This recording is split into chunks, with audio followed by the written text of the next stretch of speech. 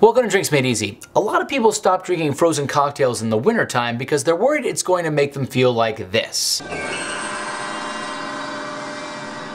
But there's a lot of great fresh ingredients that are in the late fall and early winter that are delicious. So really all you need to do is add those with some great booze and you have some delicious frozen cocktails.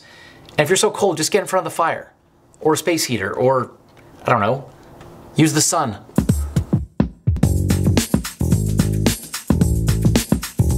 To build the Fireball cider slushies, you'll start with 2 cups of ice. Next you'll add 4 ounces of homemade cider, or if you don't have homemade cider, the best cider you can get your hands on, and 2 ounces of Fireball. Cap that off and blend until smooth.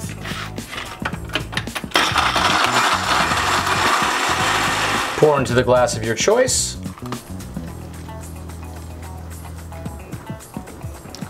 Garnish with a bit of fresh grated cinnamon.